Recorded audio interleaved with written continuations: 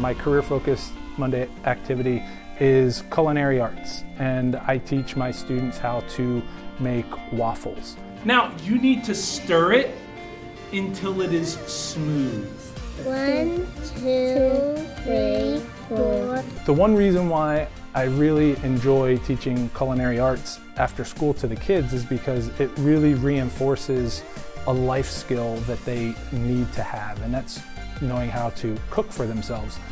And so math would come in that way, just knowing how to measure things and knowing how to read fractions.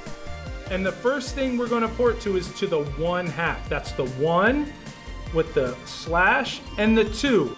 They love coming in and making something that they can eat and enjoy. And the one thing I love about cooking is it lets you know if you are right or wrong.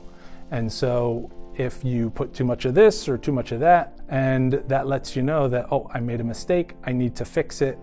And so it's really something that's concrete and tangible for the kids, and they enjoy it. It's fun because they realize, like, I made this, I created this, and it's really, really good. They're delicious. Very, very yummy.